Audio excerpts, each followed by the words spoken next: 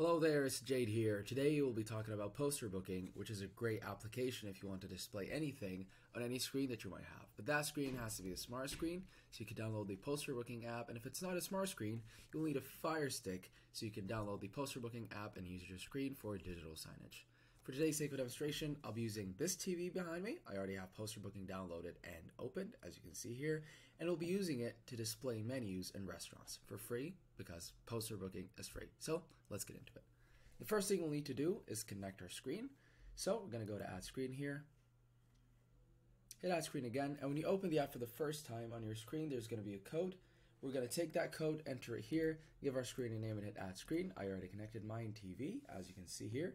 Next, we're going to go to Content, Image/Videos, and here we will upload the pictures that we want to display. I already uploaded the picture for demonstration.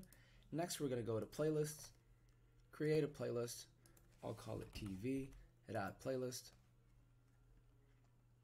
Then we're going to add content to that playlist. Hit Add Content, select the picture that we want to display.